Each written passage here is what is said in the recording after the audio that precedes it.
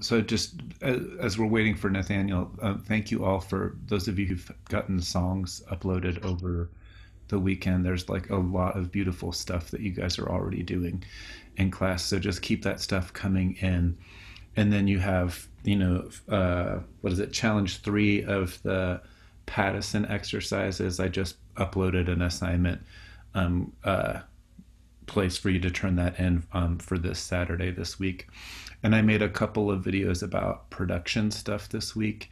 The second video deals with really heavily with Esme Patterson's first record, which I produced, and so you can look up on YouTube. You might listen to the whole record if you feel like it. It might sound better to listen in headphones to hear some of the distinctions between things rather than just going off of our normal computer speakers. But of course, I only do that to talk about things that I've worked on because I can talk about the process itself. So you don't need to love the product or anything.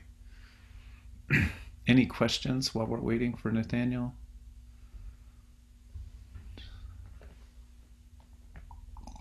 I actually had a question. Yeah. Um, for the, I mean, I know I already turned it in and I responded to 4 different people for the original song workshop. Uh-huh. I did get notifications for a peer review for 4 students, but I had already done 4 separate comments. Yeah. Um, just for people, should I additionally do those No, ones that if you've written? already done the 4, then that's fine. Okay. Yeah, the we've had lots of classes have had trouble with the peer review stuff. Just sometimes the button works and sometimes it doesn't. So Mhm. sometimes I go in and I make sure afterwards that I click it again. But if all of our stuff is in one big open thing, so people can see each other's comments, it's fine. Okay. Thank Uh, you. Jeff Blair is here.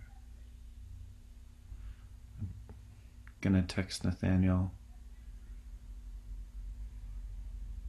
who confirmed last night, so I'm not too worried about it. Andy, when you are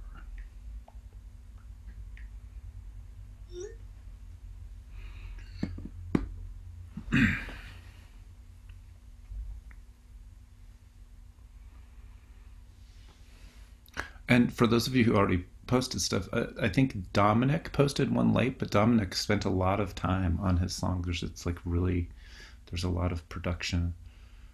Um, there's another chat person here.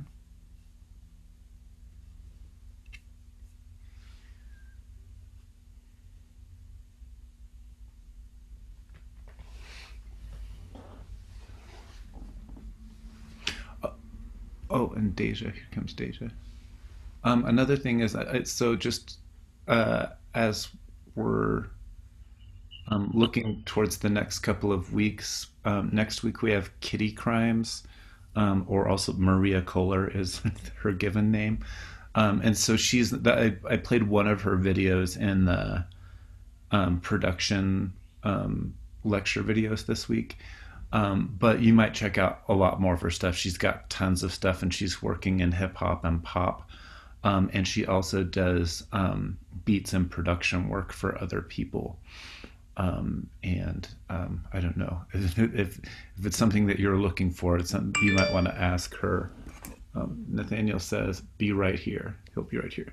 Um, uh, yeah, so she might check it out. And then this guy Jeff Linsenmeyer, who's coming in 2 weeks, he's like the drum tech right now for some like super like big country acts. Like I don't know if it's Kenny Chesney or who he's working with right now. He's living in Nashville.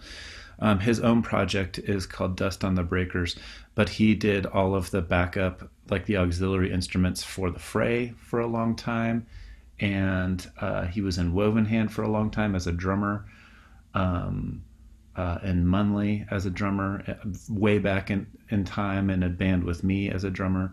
So Jeff Linsenmeyer has been like he like knows you too. And he's like this is his life is like the biggest of the big stars, which is funny.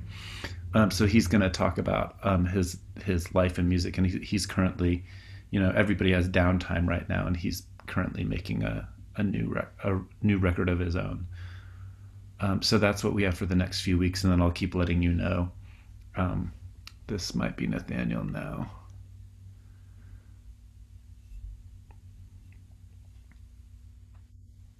Um, is that you, Nathaniel? It's me, Roger Ron. Oh, it's Ron Miles. Okay. It just says Hey, MS16724. so I don't know what I don't know how to make pictures show up or anything, but I thank you for letting me know this is happening. So I can Yeah, just look. yeah, yeah. Nathaniel just texted. He says he'll be right here. Um, but yeah, Kitty Crimes like for next week. That the videos are really great and the lyrics are great and her own production is really really really great. And there aren't like a lot of people in Denver that are working heavily in pop and in hip hop in the way that she's doing it. So I'm really excited that Maria is coming.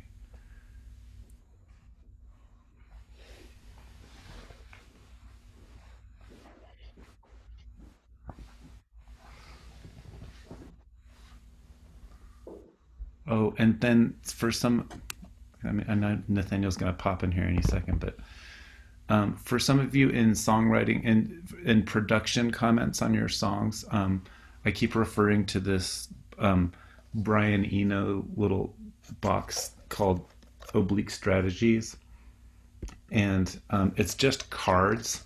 So if I've pulled cards for you for suggestions for your songs, here comes Nathaniel. It's just cards that look like this kind of stuff, like where it says try faking it, one element of each kind. So you just kind of randomly pull the cards. Um, and let's see. Hey, Roger. Hey, Nathaniel. Oh, there you are. Welcome. I was just Sorry showing. about that. That's Couldn't get it to work for whatever reason on my other device. So I'm just on my phone here. Apologies. But that's okay. can you hear me all right? Yeah, Okay. good to see your face. Same as always. Yeah, I was just telling students about Brian Eno's oblique strategy cards for the studio. So if I put those in your comments, I'm just pulling random cards. Okay. For that. For students turned in a bunch of songs this weekend. So Well, right on. this is Nathaniel Rateliff, and we know how things go here. It's pretty much an informal chat. Although Nathaniel and I talked a few weeks ago about the fact that you're just starting another record, right? And or you started last week? I was supposed to, but there's been I've been remodeling the house, and so it's been pretty chaotic. So I keep pushing it back. So I'm actually not starting until the 19th, but I've been kind of doing my own pre-production, even though the date keeps getting pushed back, which is, I tend to, I kind of tend to like kind of come up with a lot of stuff, whether it be like voice memos, or even demos that I kind of go through. And then like even here, like stuff I've written down, which took me a long time to figure this out, is just to write what you're working on the outside of your notebook. Because I don't ever type. I just still like to handwrite everything. But so I've been, like I said, kind of doing my own pre-production and listening to my demos, and then kind of sort through various ridiculous voice memos, because they can be, sometimes you find gems, and then sometimes you'll find a voice memo that's just like bing, bing, bing, bing, bing, bing, and then you're like, why did I record that? But yeah, that's kind of where I'm at right now. And then with some of the demos, recently my friend who's going to produce our record, Eli Thompson, who was friends with our previous producer Richard Swift, who passed, we were just kind of jamming as a 4-piece it was like me and him. And so he was kind of playing bass, and then a different friend was playing drums who doesn't normally play drums in the Night Sweats. And then the drummer was playing keys, but we just kind of were hanging out playing. But then as we were playing, we're recording and just sort of discussing like a lot of older R&B and rhythm and blues stuff. There seems to be this reoccurring theme where it's like just jamming on a theme. Like a good example of that is Sly and the Family Stone. Everyday People is one chord. Mm-hmm. So we were kind of coming up with like pretty simple progressions that had A and B parts. And then I would just do sort of stream of conscious ad-libbing over top of that, words and melody, and then call out changes as I saw fit. And so now I go back through and I kind of see what I have written in a way that is sort of stream of conscious, and then see if I can make sense out of some of that stuff. Because sometimes you have phrases, like you really surprise yourself if you write that way. It'll just kind of come out, or at least it happens for me that way. So, yeah. That's super interesting. Is that too much information? No, that's great information. That's great. So you're kind of using the group setup as the writing situation for you. Right. Which also sometimes in that capacity, we've even done it in the previous records, where I don't have everything written lyric wise, but have a good sense of what the melody should be. And you just sort of like jam together live, which there's always such a good feeling when that happens. And there's also this thing I feel that happens when you're writing something as you're discovering it. There's this like kind of excitement that never happens again. Yeah. You know, it's like the first time you make out with somebody, you're like, I can't believe this is happening. You know, sorry, that's a horrible analogy, but you know what I mean? Like it always seems, I'm always surprised by the process, I guess, or like surprised that a melody comes out, or of myself, or even lyrics. So yeah, I kind of, and yeah, it's just like this weird excitement that, yeah. So I don't know if anybody else feels that way when they're writing, but in the group here. So yeah, and you guys feel free, just jump in and ask Nathaniel questions. Yeah, I don't see any comments. So if there's anybody that just wants to like yap at me, that's fine.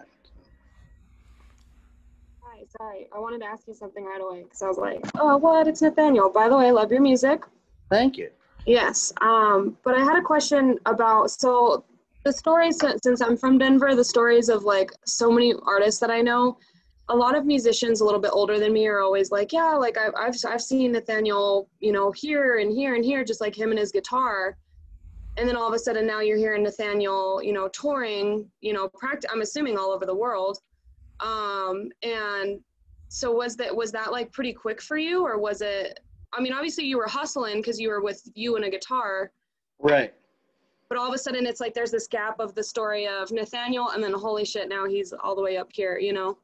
Well, yeah, that's the funny thing about that story is that it, you know, and I was always, you know, around, especially in Baker, because I lived there for almost 15 years. So you saw like these clubs kind of start up that helped shape the scene in Denver, like the High Dive and Larimer Lounge. And High Dive was just a place that I was always at because it was a half a block from my house. But in reality, I feel like there's probably about 20 years of me really working really hard. And no, you know, and like kind of, yeah, just playing with me and a guitar or a band or multiple bands. And then, you know, finally I put out the Night Sweats record, which was sort of a last try at really pursuing music as a full-time profession. Mm-hmm. And I just kind of got lucky. And then from then on, I was actually talking to Elle King about this, who's a singer-songwriter. And we kind of both of us, she had a song that really took off at the same time that SOB did. And, you know, what happens is like you work and work and work for so many years. and then you start to make it, quote unquote, and then Right. all of a sudden there is so much work. You know, I think the first 2 years we were doing close to 200 shows a year. You know, and sometimes those are like 3 performances a day or more, you know, pretty, and then like just crazy travel. So you think once you really start to make it that you've made it, but then it's really only the beginning to the amount of work you have to put in to sustain everything. Right. And even now it's like, you know, there's a lot of us. So our primary income is touring, which right now is not a possibility. Just because there's, you know, it's not the 90s. You're not making CDs that cost you 18 cents and selling them for $18. Music is free. And, you know, your Spotify checks, you know, for over 1 million plays is still like $175 or something. You know what I mean? Where if you think about what was happening in the 90s and early 2000s and just how much it's changed since then in the industry, that, you know, you're making grips of money just because of the amount of physical merchandise you're selling. But yeah, so that's a long answer. I apologize. But yeah, No, I mean, that was kind of the thing that I guess to finally answer for real. It wasn't really like, you know, I guess the overnight success took like 20 years or more Right. to make it. Right. So. No, that's awesome. Is there anything that you've been thinking of since COVID happened? Like, shit, you know, these are things that take away your shows. Is there other avenues that you've been looking through? I'm a little reluctant to do a lot of the Zoom stuff, and Right. I've done some of that privately or for organizations or things that I feel like I want to align myself with. There's Yeah, you did one for like Boys and Girls fundraisers. Club, right? Yep. Yeah, I saw that. And then I've also, you know, we did stuff with Farm Aid. We did a fundraiser for just band and crew, bands and crews in Colorado. So all that kind of stuff. But primarily I've just been kind of, you know, I don't really know what to do. The Zoom stuff to me, I think the thing that bothers me a little bit about our shift in culture and technology is there is no mystery anymore. There is no secrets to how records are made. And, you know, everybody, like, even when you do like an EPK for a record, which is electronic press kit, which is something I loathe every time I have to do it, because you basically, it's like every record, you know, on a major label scale, they usually want some sort of you know, new story that's basically your old story being retold, like a new introduction to what you're doing.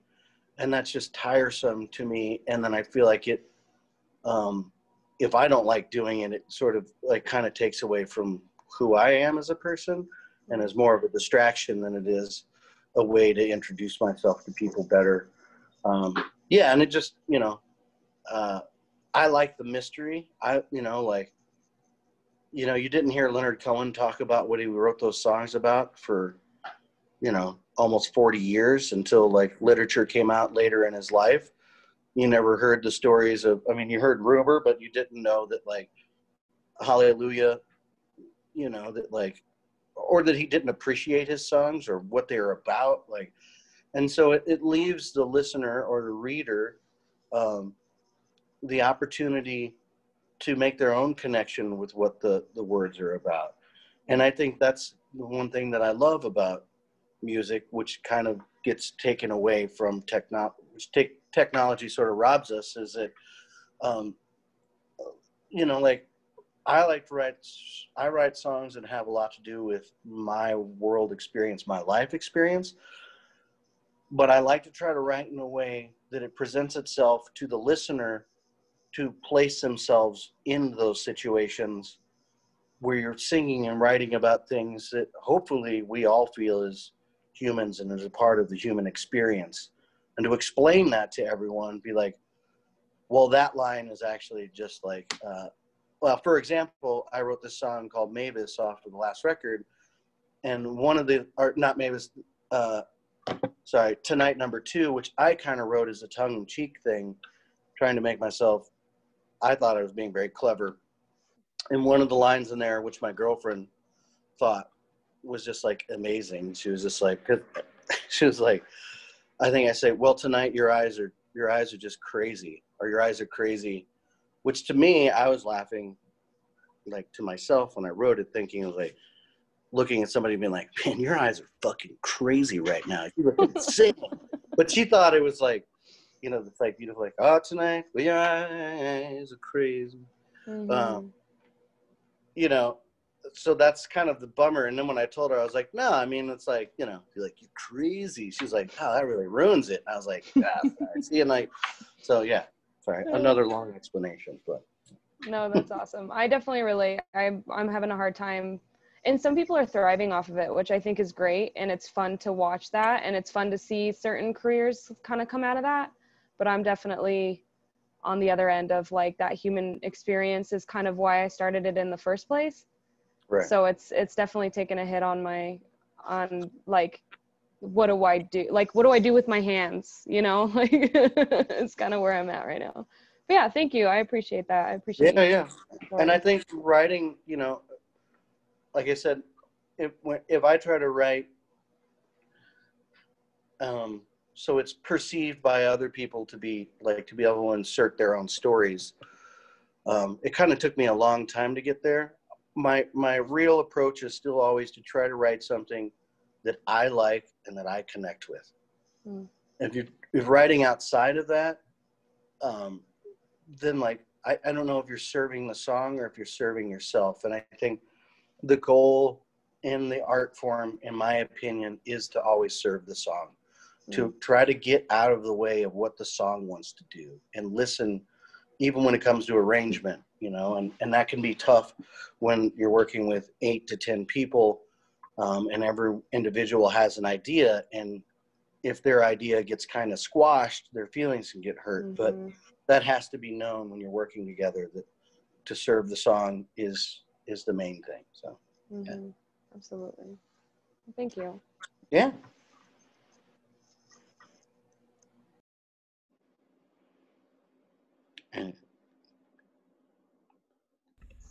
I guess Devin mentioned, like, you know, you came out with SOB about like 5 years ago now, I guess. Right. But like you went from like, you know, I had heard your name. I had never seen live call because like I'm pretty young, so I was probably, you know, teenager, wasn't going out to the clubs seeing at Larimer Lounge yet. But how was it like to like go from playing at the High Dive in Larimer Lounge to then being booked for Red Rocks in the live setting of like playing? Well, each, you know, I feel like each step is, I don't know, you prepare yourself for the unknown. And I always approached like our first show at Red Rocks. We had worked our asses off up to that point. And I try to look at it as it like, it may never happen again. And not that, you know, but each one of those steps was, I don't know, sometimes it was scary. Sometimes I was too drunk to notice that the change was happening. And that was, I know that sounds ridiculous, but it's something that kind of comes with the territory, and it's really dangerous. Because you end up like kind of getting lost in that, and then you don't really appreciate what's actually happening. And so unfortunately, there's a lot of things, a lot of people I've met, a lot of situations that I was in that I really wish I had better memories of. But some of that was we were so excited about what was happening, and we didn't know how to handle the workload. And I remember, you know, being in the Netherlands, and we had no idea. There, we're going to play this festival, and the festival season's going to be kind of rough because you never know what kind of audience you're going to have. It could be nobody. And in the beginning, people were throwing beers at us when we would sing SOB because they thought they were cheering us on. Oh, Which, you know, when you have a bunch of dang. electronic equipment on stage, it's not very fun. Yeah. So I remember playing this festival, and we didn't realize it, but in the Netherlands, I Need Never Get Old was the second most listened to song in the country. So we're going to play the biggest festival. We're all very hungover, and we walk out on the stage like, all right, it's like a festival set. We can just plow through this. And then we get out on the stage, and there's 65,000 people who are ecstatic shit. with us. You know, and that's one of those moments where you're like, oh my God, we have to like pull it together right now. And I think a lot of those situations as we were growing, we didn't know what the audience was going to be. And you walk out on the stage, and the energy from the crowd sort of puts you into autopilot mode, and you just, you know, you work as hard as you can. You're throwing yourself around trying to get people into it, and, you know, jumping off the stage or whatever to try to like match the energy of the audience. But yeah, it was a very interesting thing for it to continue to grow. And like by the time we got to Red Rocks, you know, that was a year's worth of work. So yeah, it was kind of crazy. So yeah. I don't know if that answered the question. That's kind of. I mean, I was just wondering, like, because that's two different settings and two different ways, you know, play live, you know. So I was just. It is, but I always like to approach a big audience like we were playing in a room of 150 people, and we're like shoulder to shoulder with everybody. Yeah. With a bigger audience, I feel like I've always said this, like over 1,000 people, you're starting to deal with a mob. You don't have an audience. So how do you control the mob? How do you get the mob excited? Like, how do you get a large mass of people to listen to you? You know, because there's so much noise of just like, even 1,000 people just talking quietly is a lot to talk over. But I still, like I said, you try to approach it the same way you would if you were playing a dive bar for 150 people or for 50 people, you know, and just like you want all those people to leave feeling like that was the best thing I ever saw, you know.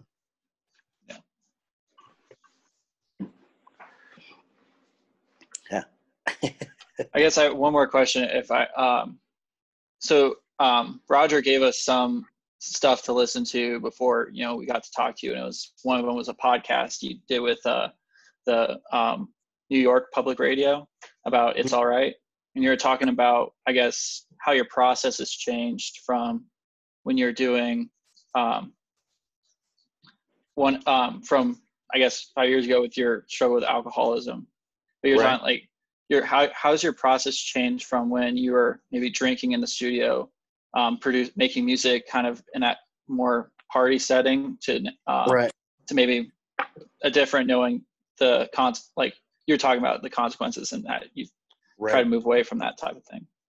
Right. And, you know, for the first record, you know, when I guess to clarify that, even with my struggle in drinking, whenever I really sit down to write is usually in a time span where I won't drink at all, or will only have very little at the end of the night. But I don't feel that I'm very productive under the influence of any substance. Even with like pot, I think like sometimes I'll noodle and play my instruments for hours and maybe come up with an idea, but it's usually pretty loose, and I don't tend to finish a lot of stuff. But I can generate ideas, but not finish. So, but yeah, I think more and more, as I continue to, like, you know, just continue to write and, you know, getting started as a musician is one thing, but then sustaining myself and everyone involved, there's a huge pressure to that, you know, like, because then it's also like, what are you writing? What are you doing? And one of the things that only, you know, I think when you're drinking or using drugs a lot, it's not sustainable. And, you know, I've certainly lost friends and people I cared about already in my life because of substance, and thought that maybe I would go out that same way. So it's always a challenge because of the industry, you know, like even on a smaller level, when you're touring, you'll always get free liquor or booze, but you don't always necessarily get free food, you know? And so it's kind of hard to shape like what you want to feel like every day. And that should be your focus, is like, how good do I want to feel? And how bad am I going to feel if I don't sleep and I drink and then I have to eat speed to play this show tomorrow? So, you know, that sounds kind of lame, but but that's sort of me being pretty brutally honest, unfortunately. Apologies, but yeah. So, It's all good. but yeah, I think, you know, I feel like there's some things as far as my process goes, it's kind of still stayed the same. Like, I always write mostly sober, and, you know, with the first record, I had everything written. So it was mostly just going back in and recreating the demos with Richard Swift the way I wanted them to be and the way he saw them to be, and just trying to get it done before we got too drunk. So, which would usually, we probably worked about 4 hours a day. He also, Kevin Morby, who's a good friend of mine, who Richard also did City Music. And Kevin was telling me recently that Richard called him and he's like, okay, man. He's like, I don't want you to be like a puss about this, but I'm only going to work 4 hours a day and we're going to make your record that way, which I guess bending to the will of a producer can be kind of difficult. But Richard had extraordinary talent and was able to actually make a record only recording 4 hours a day. So, but I wouldn't suggest that anybody else try that. So, yeah. That's all Roger, I am I got. doing okay, or am I giving away too much? Yeah, everything's great. I wondered, what, since you just talked about Richard Swift, and you already brought up Sly and the Family Stone, there is this intentional kind of retro look going on in your work, and does that inform your writing process, or is it something that sort of comes after the fact when you're building things in the studio? How Um, conscious? I think, well, it's funny, Richard and Sly and the Family Stone, the reference to Sly and the Family Stone is actually, Richard for a while was writing one song a day. And from listening to that Everyday People song, he was like, man, this is one chord. I can do that. And he wrote Lady Luck, which is Richard's kind of only hit, which is kind of a ripoff of that song. Mhm. And that Although was he's sort of the singing like sound. Diana Ross or something, like he sounds Yeah, like. right. Yeah. And I guess in the start of the Night Sweats, my whole idea was to like put together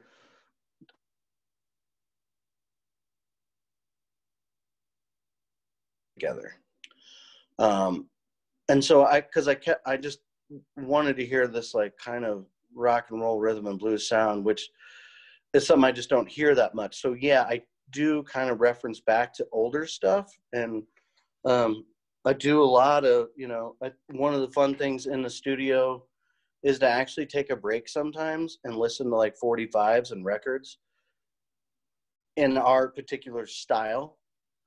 Especially with the Night Sweats, I feel like the Night Sweats are a certain thing, so I try to write in that genre, but then continue to push outside of what I feel they are without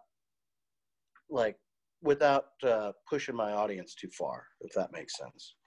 Like, because I feel like there's an expectation for what we should sound like, and I want to, you know, kind of continue to give people that, but then slightly change it or vary it. Like some of the stuff I've been working on now sounds a little more like Bill Withers, because I also think about like, how is this album going to contribute to a live setting of 2 albums or a little over 2 albums worth of material that we already have, like what 5 to 7 songs are going to come off of this record that we can insert into a new show that makes it a better,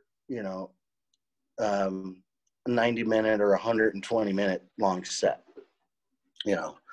but it is definitely, I like the way music used to sound. I like the approach of recording that way, like more analog, not a lot of tricks, like go in there and play your part, sing your part, don't augment your voice with pitch, just like, I don't know, but that, that's kind of what I loved about the band is there were a bunch of guys that had very unique voices that all sang together.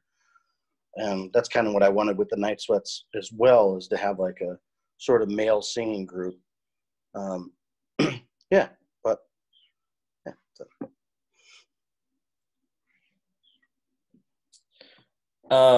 Going into so yesterday I was watching Fargo season 3.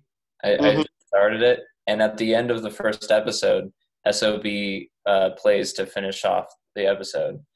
When it comes to royalties, how is that process? Like, how was it for you? Just like, was it something that you had to bring to other people to convince them to put into their products, or was it something where they found your song and got in contact with you? It's kind of a mixture of both.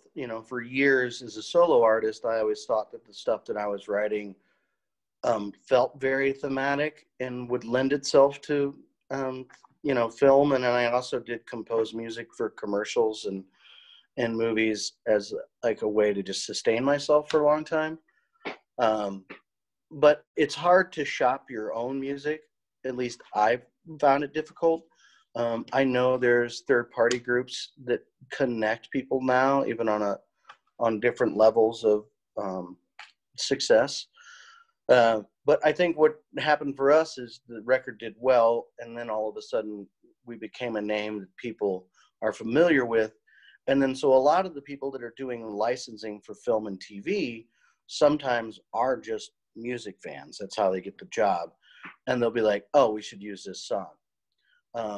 But then there is also a team of people at the label, and you sometimes hire out outside sources to try to get more of those syncs, as they call them. But, the more people you hire, the more percentage of that sync is taken away. And as far as mechanicals go, like whatever I would make off of that TV show, the label and publishing would get 50% of that to pay back royalty advances, which there in turn also, like, an advance can be great because it's something you don't have to pay back necessarily. But I would always err on the side of owning your own rights and your masters in the long run will benefit you. But then it's also hard to get your stuff placed and hard to get syncs if you don't have that assistance. But as we've gone along and continue to make records that do well, and we go to renegotiate, like I just had to renegotiate for 3 more records with the label, and they actually are kind of saving me and the band from going totally tits up during COVID from those advances. But then I have to pay that back before I see any real royalties, So it's kind of a, one of those games. But I guess overall, even if it's a wash, it benefits you down the road. Does that make sense, or is that? Because I feel like it's a hard answer. It's a hard question to answer because it's really, it really just depends on, like use Billie Eilish as an example. Like you can make a record in your closet and put it out, and if they didn't have much, like if her and Phineas still own that stuff, they'll be so damn rich, you know. I don't know. It's also like the goal of making a lot of money off of playing music it's pretty difficult. Like I said, I had 20 years of like, you know, living in a van essentially, you know, and I didn't buy a house until 2 years ago. So, yeah. And I'll be 42 day after tomorrow. So, yeah. But that's kind of how I play my cards, I guess. So, sorry, I'm yapping too much. Oh, I appreciate it, and happy early birthday. Thanks, man. Appreciate it. Yeah, Nathaniel, I had a question. You're from St. Louis, correct? Just west of there, actually. Yeah. Oh, right on. How long did you stay in that area? I mean, I grew up there, and I left in '98 when I was 18. So.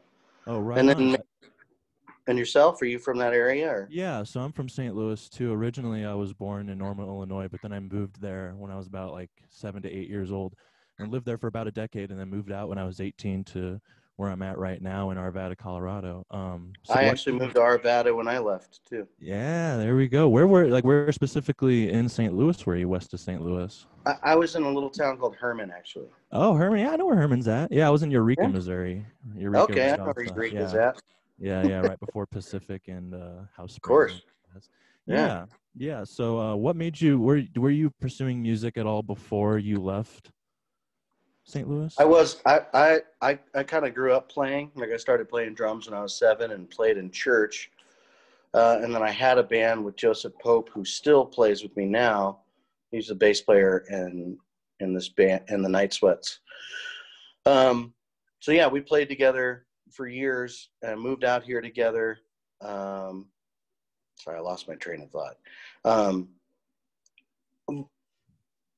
And then kind of as we established ourselves out here, we didn't really know where to play, and it kind of took us a while to figure out what the scene was. And we kind of missed, there was a pretty cool warehouse scene back in the day.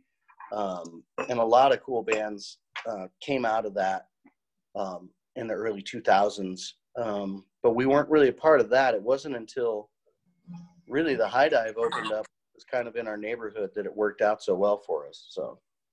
Oh, right on. Would you say there was like a huge like push musically to make you come out here, or were there other circumstances that made you want to come to Denver outside of St. Louis, or what was that kind of reasoning behind that? Well, since I had already worked at the same plastic factory twice in Herman, and I had no high school education, I didn't really have a whole lot of options. And I came out here originally to join this religious organization, non-denominational religious organization that's supposed to do missionary work, and found myself doing things that I like working with the homeless or the unhoused. And I did a lot of work with the Hopi Native Americans, but I've always been so interested in Native American culture and religion and ideology that when I started to work with the Hopis, I was no longer a Christian. So, and then I quickly found out that I just kind of started to see the dogma in religion in general. Yeah, so I kind of separated myself from that and then just continued to study history and things that I enjoyed. But then once I was here, like I said, there was no opportunity for me back in Missouri, and I just so happened to get a job at a trucking company, and without a high school education, I was making $21 an hour, and that was probably as good as it was going to get for me. So, yeah. Right on. But then I kind of got stuck, and you get used to the no humidity and bugs and all that stuff. So, yeah. Yeah. I'd rather be here than Missouri, weather and other reasons, but yeah. Yeah, it's a little stuck. I miss some of the folks back there, but yeah, it is what it is. So. Right on. Awesome. Okay. You said you grew up in church. Does I guess when I think I grew up in church, but I think of singing hymnals a lot and just a certain type of music, especially, in, I guess in the 2000s and, well, for you, the 90s. But does that still affect your music, or do you think you're kind of moved past that, that early introduction to music? Well, like in my church, my mom was like the band leader, and she wrote a lot of her own stuff, but it was very sort of like 70s folk. You know, she was a big James Taylor fan and Jim Croce. So I think there was a lot of times when people, especially when the Night Sweats first came out, they'd be like, "Oh, you grew up listening to like gospel," and I was like, "No, no, no, no, no." It was like very different. I like what my mom played was very different than what I like when I heard the Soul Stirrers and you know, the Staple Singers. Like that really turned me on, and I dug through all of that, you know, with such excitement. Just to hear the way those people sang together, to hear that music, to hear those songs.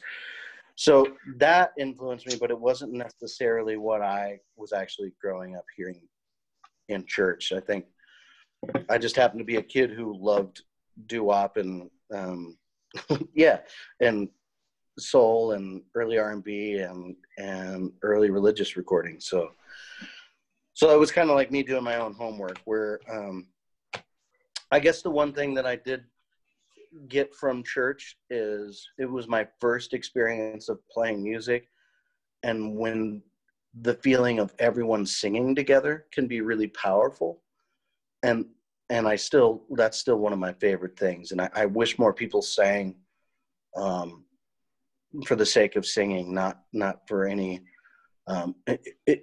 it bums me out that people only sing because they feel that they have a good voice, or they can't sing because they don't have a good voice. Everyone used to sing, and I think I wish it was more like that, without any sort of stipulations on the quality of your voice, because people raising their voices together is really powerful, I feel like. So. That's really cool.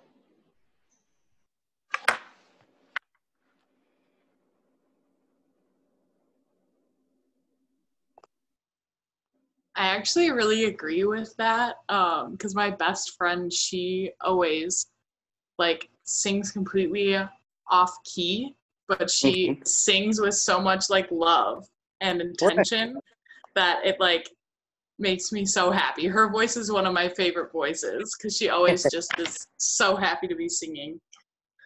But I actually had a question about are there things that you do to kind of like help with songwriting drought? Like things that you do that kind of help kickstart things, or do you take breaks and do certain other things? Well, I've had other friends who I feel are fantastic, like some of my favorite writers, and Roger would know one of these gentlemen very well, and he would always say to me, he's like, "I just can't do it anymore." And my approach is always like, just let it be. Like, if it's not coming to you, just continue to play. Like, like continue to sing, continue to play, but don't let the focus be like, don't feel like you're failing if that isn't happening. If you're not writing, there's definitely been times where I just sit down every day and spend, however many hours going through different writings, different, like I used to, now I have a phone, but I used to have a tape recorder that I carried everywhere. And so I would just go through these tape cassettes and see what's on them, because, and see if that would spark any interest, if I felt like I was a little dry, and not writing enough. And sometimes you'll even like sit down and be like, I'm going to finish this song that I've been stuck on for the last 6 months. And sometimes you end up just writing a completely different song, and that one still just sits there unfinished. And there's things that I've had that were unfinished that like, I just couldn't figure out that piece of the puzzle that really made it feel like it was a song. And sometimes I've sat on that stuff for as long as, 7 to 8 years or longer. Like even on the last record, I had a song called "A Little Honey" on the Night Sweats record that I wrote, I don't even know how long ago, that I only had the beginning piano part and like kind of the first verse, and it never worked out for like 8 years. And then all of a sudden I was like, oh, what if I just do this? And then like I think I sometimes I think that the blockage of writing is you just kind of getting in the way of yourself, you know. And so my approach is always to just kind of not put too much energy into whether I'm writing or not writing. And when I do start to write, I certainly get excited about it, like, you know. So yeah. Yeah, definitely. Thank you. There are a few of us that are on here that are actually from Detroit. We went to like a satellite school of Metro. So did you ever have like that moment where you like heard yourself on the radio or something like that, and like you were like, you know, like that realization that this is playing in like other cities like Detroit and all over? Like, was there ever that moment where you're like, oh, this is it, like it's happening, you know? Because the first time I heard you was SOB on the radio. So I mean, I was always blown, you know. I remember like touring, opening up for The Fray, which is another Denver band from the 2000s. Okay. Yeah. Back when I was a singer-songwriter. And I remember like while we were on tour with them, going everywhere, like, you know, being at the Bob Evans having breakfast and like being in the bathroom and hearing their song come on. I was like, oh, I can't get away from this. And then it started to happen, you know, where I'm not so much excited, but I'd be like at the grocery store and one of our songs would come on. I'd be like, just, and then people would be like, "Say you?" I was like, "Yeah, I just here to get this." And so I think the first few years, or the first couple of years, like I was saying earlier, were so intense, and I was so surprised that people were listening to it, that any of that stuff was being played. I wasn't super concerned, or I didn't spend too much time thinking about. I wasn't excited as I would have liked to have been about hearing myself or hearing our songs play. All I was thinking about is like, how do I keep this thing going? You know, that was like how do I keep making this the best I can make this? And like, yeah, I think that might have like kind of robbed me of a lot of good experiences, but you know, and when I guess at some point, like I have a great band, but I'm the writer, and so it's like it's still left up to me to figure that shit out, you know. And I'm lucky enough that I have a great group of like a family of musicians around me that are really supportive. But yeah, sometimes that pressure is the only thing I can see, and I don't really get to enjoy the sweet stuff. So yeah, but I feel like I get caught up in the pressure too. I mean, it's different for everybody, but even like opportunities to perform, I still get like, well, what if I mess up? And you don't think about like, oh, this is a great opportunity, and you just kind of get lost in the anxiety of it or the pressure. So we also like, it was also hard to know sometimes when things were happening. Like I remember we were in tour, we happened to be in Germany, and we were playing. We'd gone over there to start with the Night Sweats because I had done better as a solo artist over there in the UK and Europe. And so we brought the Night Sweats over there to try to jumpstart, and then thought that the excitement would carry over, but it was a lot of like crossed arms. Like people were like, "Oh, I don't know what this is. This is like, but I love these other songs, you know?" yeah. And so we were feeling pretty discouraged, and I was like, well, this is the end of my career. I remember my manager calling me and be like, "You guys are going to do Fallon." And for years I'd wanted to do any late night shows and never had, even as a solo artist. And so I told the guys, and like, "Oh, fucking cool, I guess." Like, we're so discouraged. We didn't later on know that the Fallon show would like be the thing that launched our song and our career. And that was kind of the thing that really, I remember Jimmy like holding up the record, and he liked it so much he kept playing it through the episode. And so by the time we got done, like my manager was like, "You just sold more pre-sales than you've ever sold any records combined." But we didn't know how that show was going to impact our career, or even that moment of the pre-sales, or like, you know what I mean? Like it's hard to have any perspective in that sense, you know, like to know how that's going to happen. And so,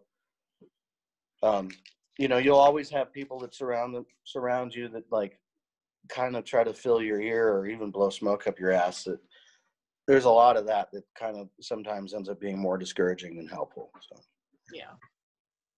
Thank you so much. yeah, my pleasure.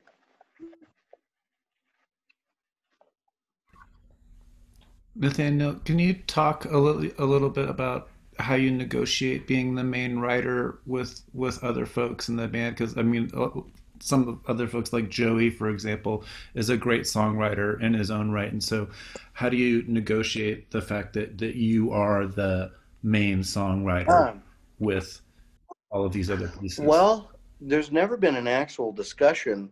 I think I just end up like I generate a lot of material.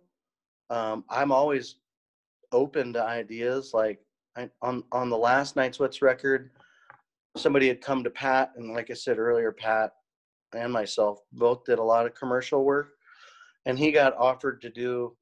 Basically, somebody came to him and was like, "We'd like a song that sounds like the Night Sweats, but we can't afford licensing for a Night Sweats song." So Pat starts to write this song, you know, this structure, and even has the horn players play on it. And then the commercial people actually turned it down. And then I was also like kind of in a very similar, this happened a lot with like when Mick Jagger was writing with David Bowie, and Keith Richards was like, "You can't give that fucking song to David Bowie. That's a fucking hit. It's a Stone song, you know?" Now I'm trying to remember which, it's a huge hit of the Stones. It could have been a David Bowie, you know, but it ended up being, so it was just like, oh, here, hold on one second. I ended up like taking that song that Pat had sent me, and I was like, dude, don't. I was like, you can't throw this away. This is awesome. And then I just ended up writing lyrics, and then Pat and I worked on the structure once I kind of got my hands on it. And yeah, but it's never really been a discussion. I'm always open to people bringing in songs. And sometimes we work a lot on structure together, and then I end up just writing stuff. Or yeah, you know, I know Joseph sometimes like, he'd be like, "Well, it could be better if you just said this." And I'll be like, "Oh, yeah." And then that'll, instead of taking exactly what he said, I'll find something in between there that I like a little better, but it kind of gets the cogs going. So.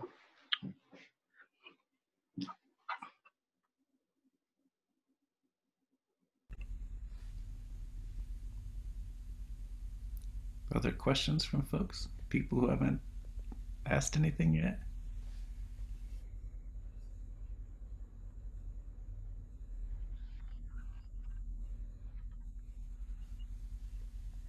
I'm curious, with what you just said, if there's like a difference in between band members, how you split up royalties. Like, do you get more for doing the songwriting? I do. As the songwriter, you get the majority. And since a lot of the times I write the progression, so I've tried to balance that out by like, there's a lot of ways to try to do that so people don't feel like they're getting ripped off, because it's been a long time debate for people who play. You know, I think if you look at like the guys from Motown and the Wrecking Crew, Muscle Shoals, Stax Records, like there's, you know, a lot of this stuff that you have some of the best players of all history for soul and R&B and rock and roll that aren't really credited and don't get royalties. So that's something that's sort of changing, music law. And so like on the last record, like I would go to Luke, who studied jazz, and I'm like, I'm hung up on this guitar progression, and I don't know where to go if I can't figure out where the progression needs to go.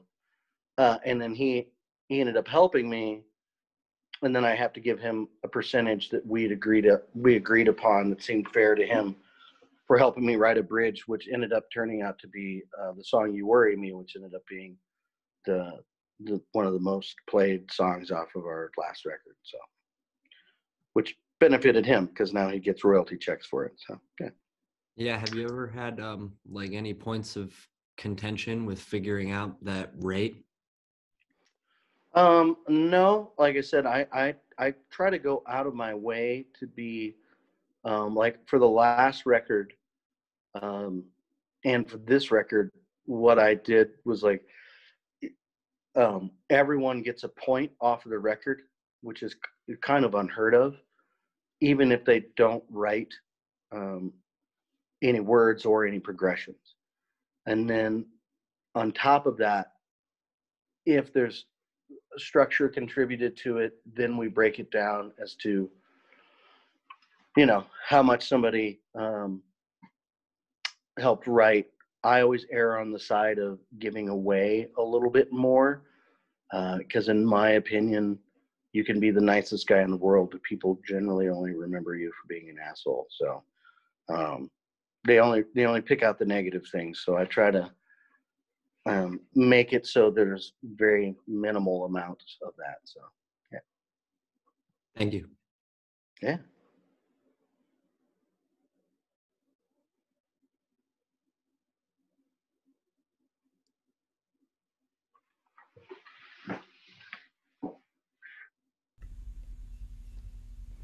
Do you feel pressure to produce enough material for the new record,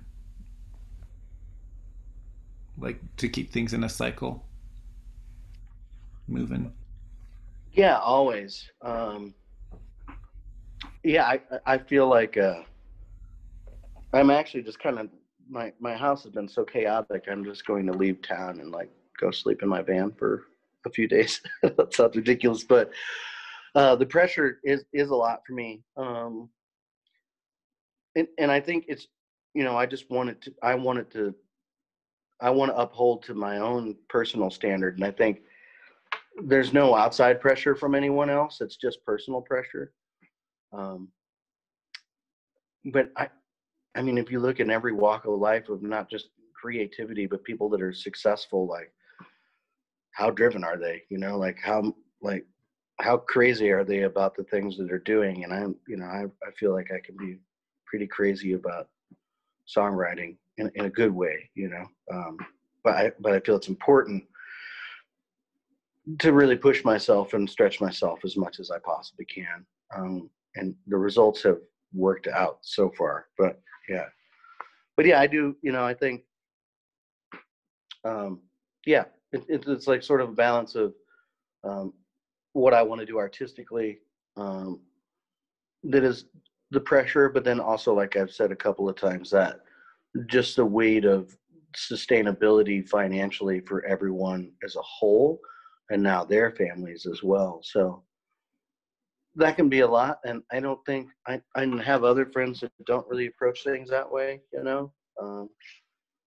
And so yeah, I don't know. I'm just trying to do what I feel is good because of everybody who's been there for me and contributed to my writing and playing it live, and the hours and years and days that they put their time into. I try to honor that, you know, and sometimes that's in the form of finances. So Yeah, so that in the last two kind of questions that you answered, that this is like a theme. You seem to be very community minded as a yeah. person. I wonder if you could talk about, because we talk about this a lot in class, like that we don't write songs in a vacuum. And so, like outside of your band, can you say anything about, you said you weren't quite part of the scene that was existing in Denver when you got here, the warehouse scene and stuff, but like how has community in songwriting, either in Denver or abroad or wherever, influenced your?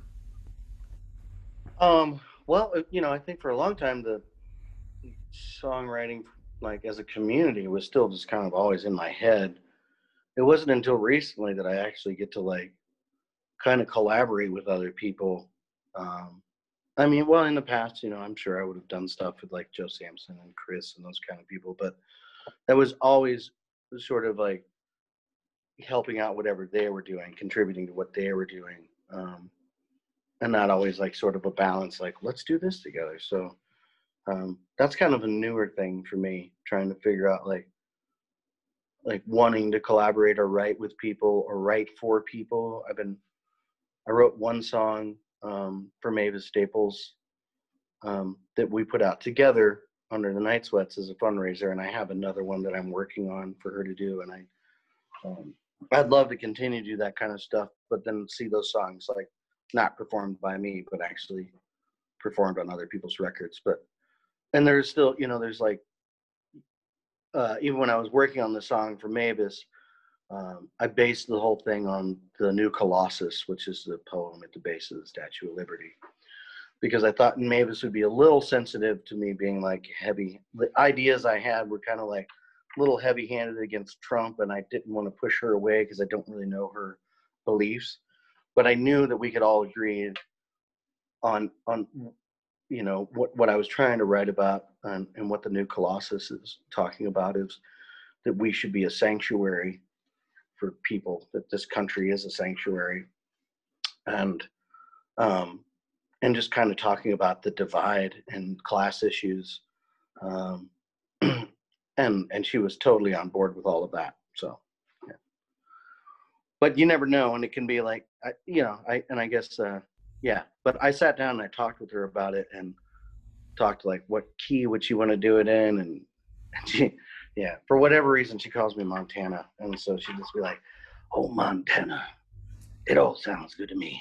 She's like, "I'm glad you're writing about it." I was like, "All right." So, yeah.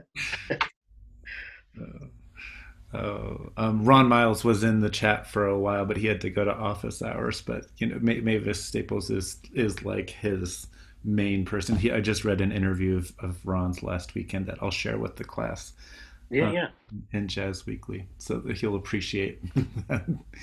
But that brings up another thing that you and I have talked about, over drinks at different times. That is the way that your politics or statements that you make about political causes, putting a black, covering up your face in Facebook or something like that with a black picture, or just a blacked out picture.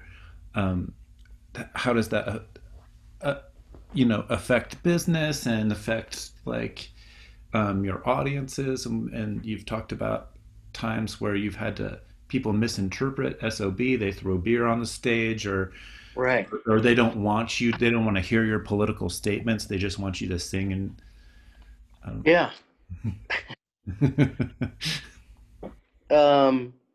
It can, I've definitely had some backlash from people who, and we're seeing a lot of that right now because there's such a divide. For a long time, my goal is really to try to bring people together and not talk too much about my personal views, and on religion and politics, but just try to talk about greater understanding and love for each other and acceptance, and by playing music and bringing people together, you allow people to share music together, which is an amazing thing in human experience, I think. And sometimes people can come to a show and leave with a different view just because they had an experience with somebody next to them. And so I try to create an environment that sets those situations up, I guess. But at this point in our world, it is impossible, in my opinion, to stay quiet.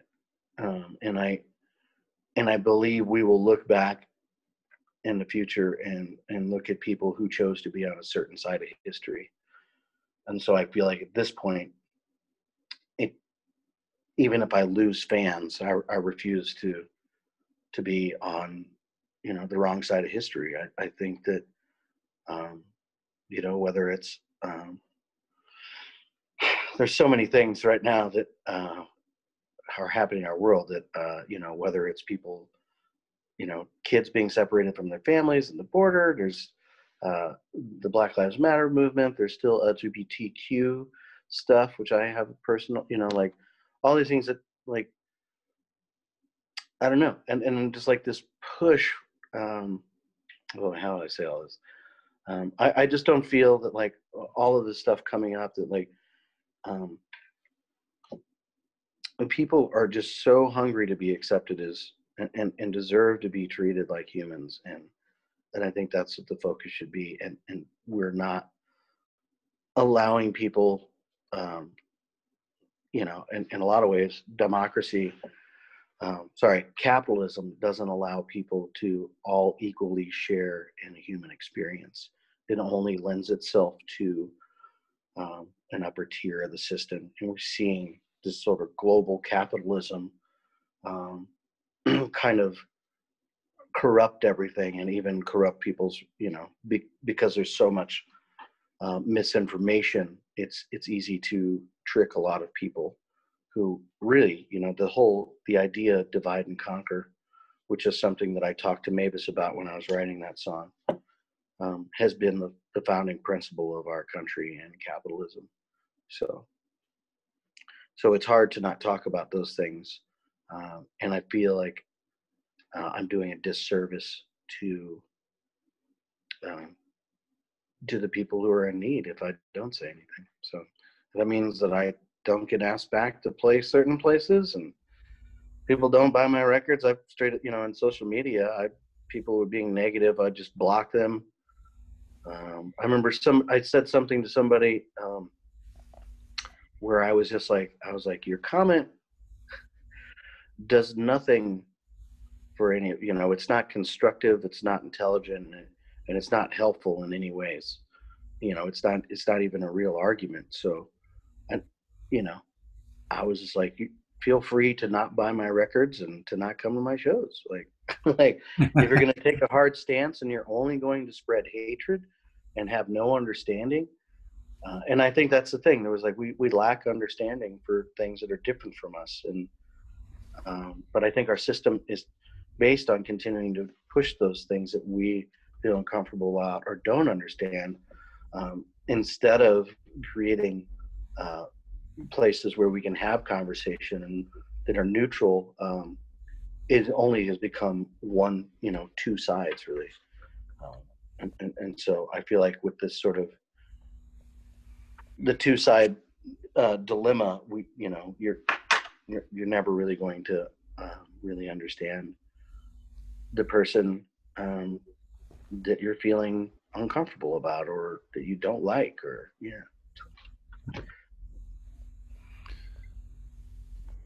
I have a question. My name is Donatella.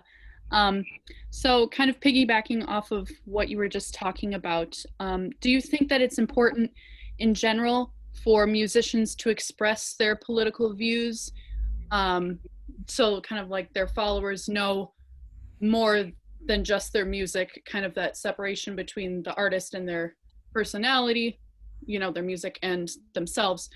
Do you think that it's important for artists to share their political views, or do you think that musicians should just focus on the music and making their own music, whatever that may be? I think it really depends on the time. I feel like right now is a time where it is very important to be vocal about, I guess, what you align yourself with. I'm seeing a lot of other friends do it as well. Tyler Childress, Sturgill Simpson, Margot Price, who are all kind of in a world of country music where, stinks to make the broad generalization, but a lot of fans of country music are pretty conservative, and now conservatism is also feels like something that we're fighting against.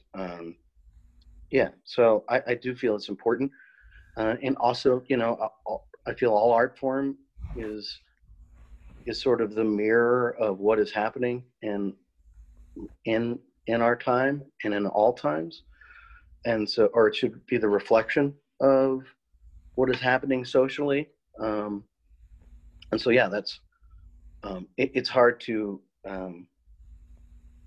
not reflect what's happening right now, because we haven't really seen this sort of rise in a long time. So Yeah.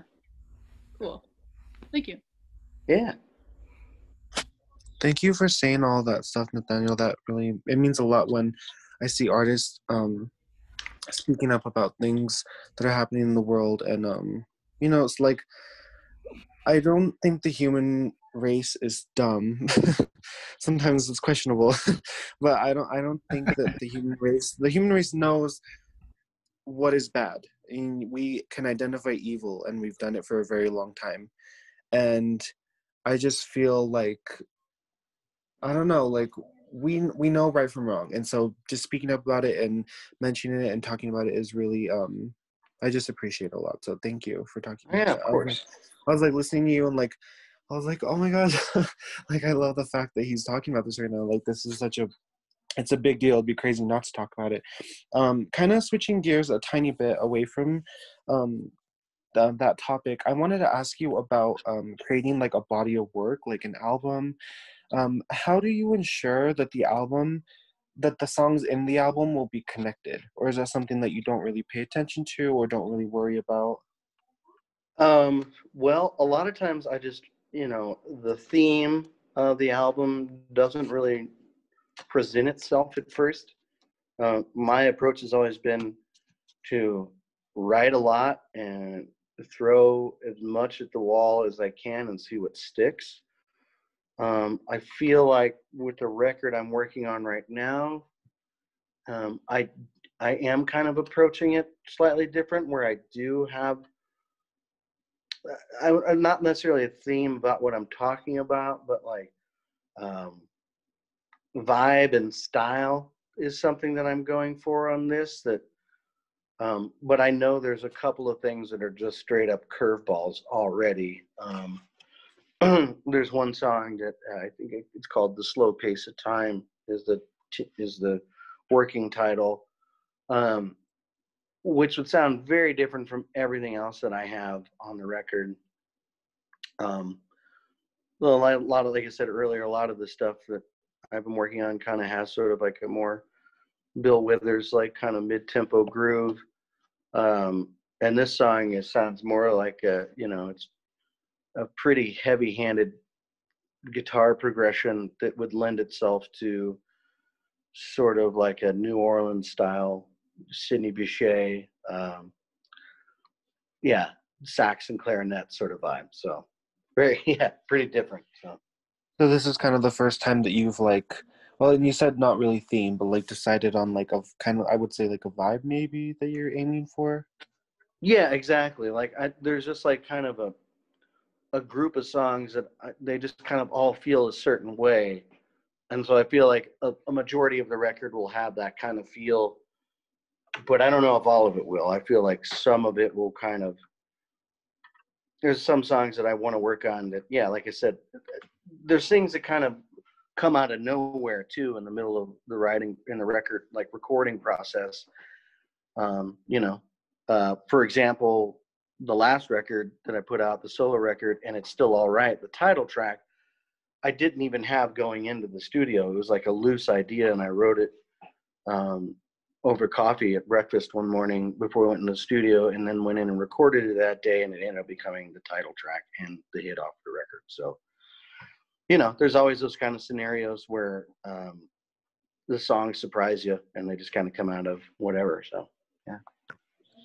Is there any advice you would give to someone who's looking to create kind of a body of work? Not like, I wouldn't say, and I'm talking about myself. I'm not talking about like too big of a body of work, kind of like an EP. Is there any advice that you could give about just either musically or the way that you write? You mentioned that you kind of just like, you play the chords, you play what you're working with, and then you kind of sing and like you said something, train of thought or stream of consciousness, yeah. That's actually a very common method that I use when I'm making music. I just kind of like sit there and listen and just kind of like spew, like I just word vomit, or melody and lyric vomit. But is there any advice that you would give to someone who's attempting to create a body of work? Yeah, well, I mean, I guess it all depends on the approach, which is kind of what we're talking about. Because I've certainly written some things where I had like back in my earlier days of writing with my old band, Born in the Flood. Sometimes I would have like a title for the record, and I would write to the title would sometimes be totally different than any. There was like no track on the record that was that title, and so then that would be kind of my theme. Like one of them was called "The Fear That We May Not Be," and so then I was like kind of, I guess that might have been relationship based, but still, I kind of, all those songs ended up being about the certain situation I was in at the time. Another, if you have a song you write that you feel is really strong, that can be your anchor as well. And you sort of not mimic that song, but think of the structure of that song and like start to think about like, what could you write that would accompany that well? Because I still think of it, even though music is listened to in different formats, I still like the idea of like a vinyl record. You have a side A and a side B. So so even if you're making an EP, let's say you have 3 songs on each side, what are you going to do to get people to like turn the record over after those 3 songs or 5 songs? And when they get to the other side and it ends, what are you going to end with for them to want to start it over again? And so then even though the records themselves that I'm making, the songs don't have much continuity sometimes, you start to kind of have an idea. I feel like the songs sort of reveal themselves to you, like, I guess what the playlist would be, what the track listing would be.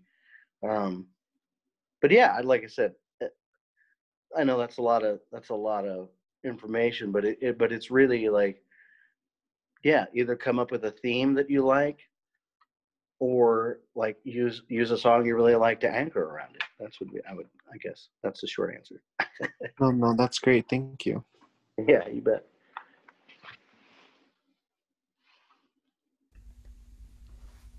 We're getting kind of towards the end of our time. We've only got a few more minutes, but so at the beginning of the semester, Nathaniel, Lisa Gedgaudas was the first person who came in, and we started this conversation about like, what are we doing under COVID, and how do we sustain ourselves, but also these inequities that keep coming up in conversations, and the opportunities that we might have, like on the flip side of COVID or whatever it looks like in the future. I'm wondering, if you have had thoughts, or you've played big venues and small venues. You've mentioned this stuff about capitalism and the way that it, sort of manifests inequity. If you had thoughts about that, I know that you have the foundation thing, so I wonder if you could talk about that and like ways that music sort of gives back or might be more equitably focused in the future. Yeah, I mean, kind of early on, we got lucky enough to kind of be involved with Farm Aid. And, kind of growing up in rural Missouri, it was just evident to me, even going back and visiting, when you see so much produce grown, but not also in the proper way. Like nobody knows what, when we're seeing it now, that like there's no microorganisms in our soil because we don't rotate crops, we don't grow cover crops, and then we pump the soil full of nitrogen so we can grow subsidized corn, which which isn't really that good of a crop for everyone to digest. And then that nitrogen leaches into our water table, which then starts to grow too much algae in our fresh water.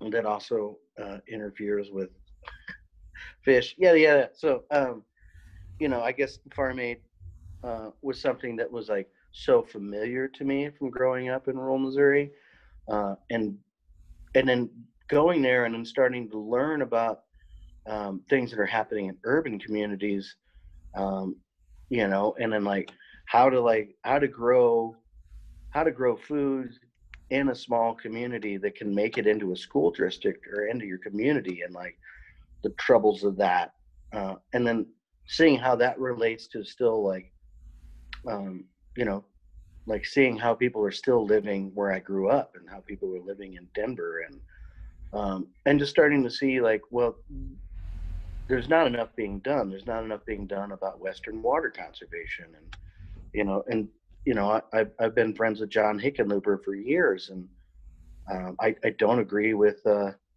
always jokingly call him Frackenlooper.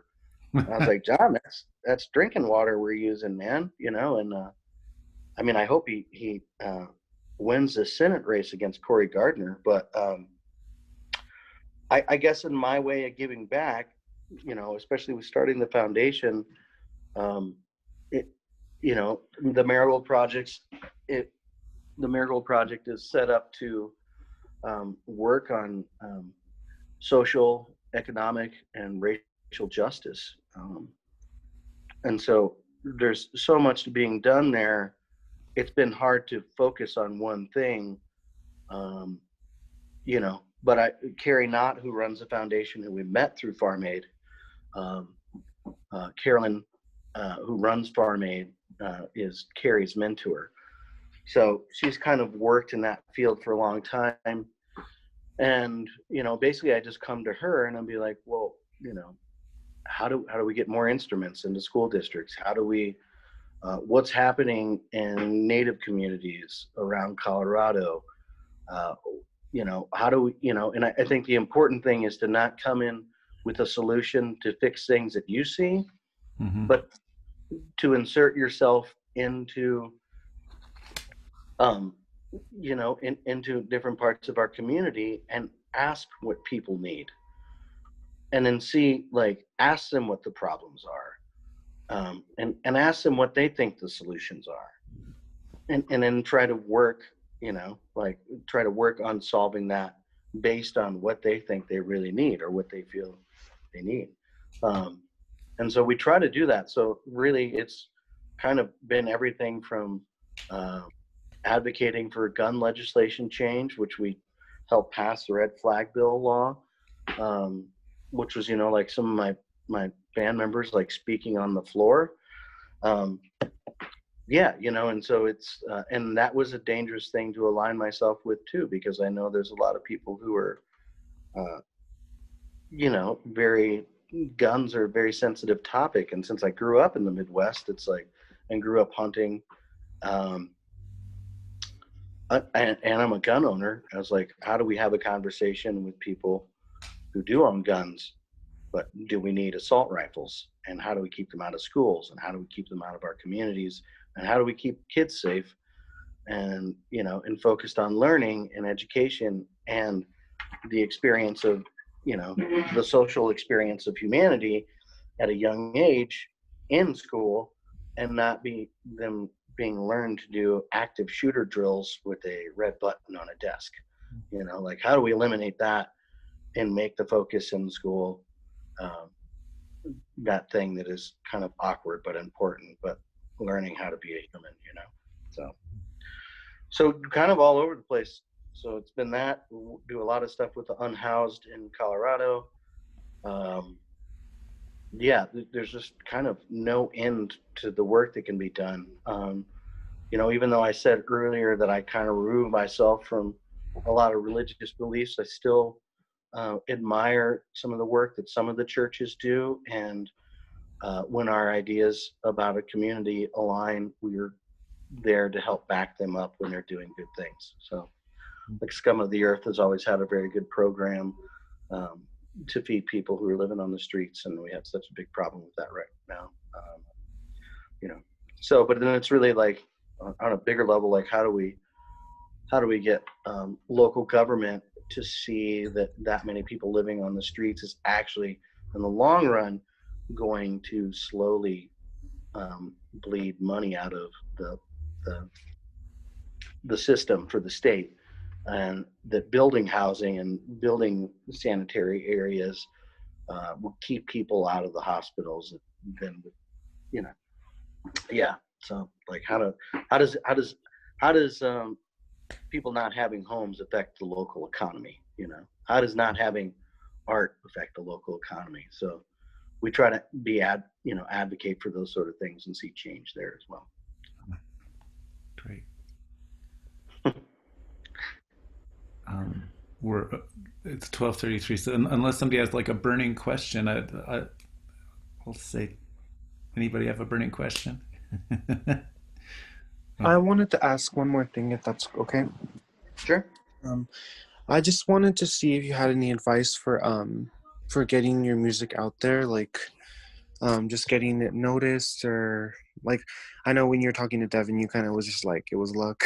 So, but is there any advice, like, or any thoughts you have about now, since like we're all closed in and there's not really any live shows going on?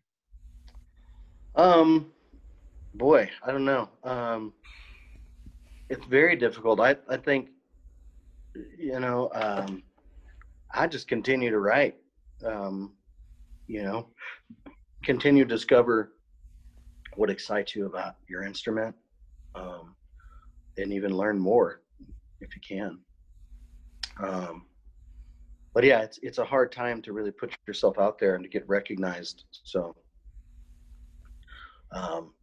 yeah, because it's hard for me to do Zoom calls even. So you know, and for people and to have an audience. So yeah.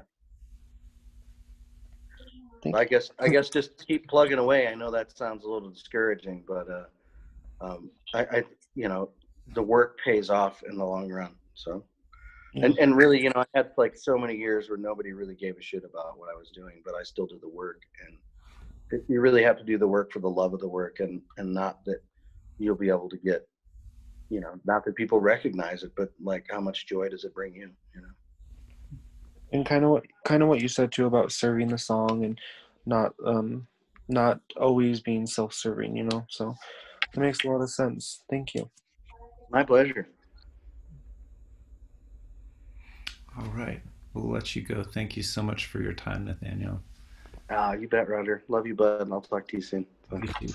Yeah. Thank you, Nathaniel. Thanks, everybody. Take it easy. Be well, everyone. See you.